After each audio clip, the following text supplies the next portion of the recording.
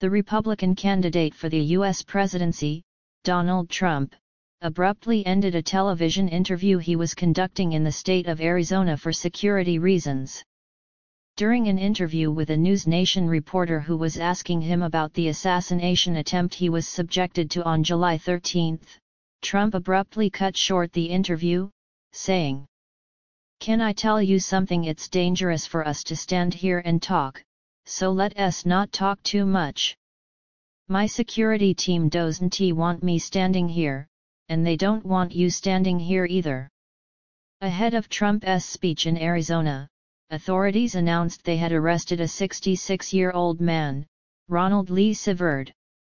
Siverud is accused of making threatening social media posts targeting Trump, the Cochise County Sheriff's Office told Fox News.